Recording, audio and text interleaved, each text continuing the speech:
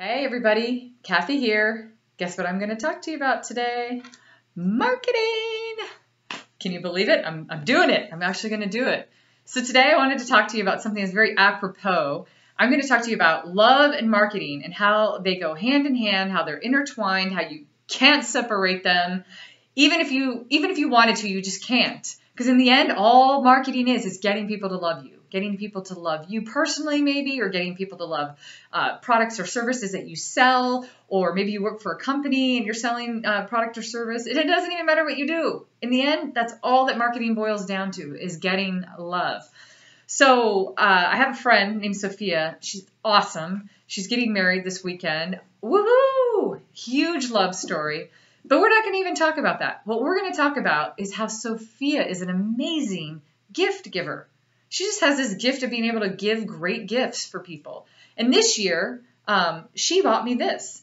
This is not a bullet on a string. It is a love tuner. And it plays one note. It's a little instrument around your neck. Plays one note. It plays a note at the 528 hertz frequency, which is supposed to be the love note. And it's supposed to, of course, put love out into the air. You know, you're putting love out at this frequency, and it's supposed to come back to you. And I thought, this is such a great marketing lesson, because basically, in the end, you're trying to attract people to what you do. You want them to love what you do. And so whatever frequency you put out there is what's going to come back. So if you want people to love you and follow you and be attracted to what you do and love your content or love your products or love your services or love anything that you do, you have to put it out there first.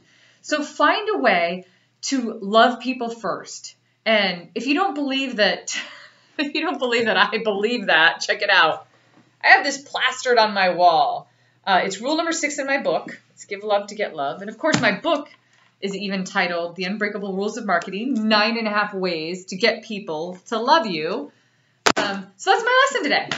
Give love to get love. So have a great day, everybody. Don't ever forget that. If you want love, put it out there first. Think about your frequency and what you're putting out there, and do it. Just do it. Give love to get love. Peace out.